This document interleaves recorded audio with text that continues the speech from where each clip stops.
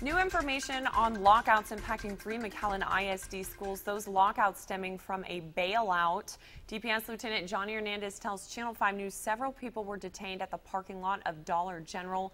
The driver of the truck, though, still at large. McAllen ISD spokesperson Mark May tells Channel 5 News the lockout at Brown Middle School, Bonham Elementary, and Escandon Elementary went into effect at 11:20. District police say the bailout started with a chase that ended in an accident. After that accident, several people took off on foot. Again, several people now in custody. One person remains at large.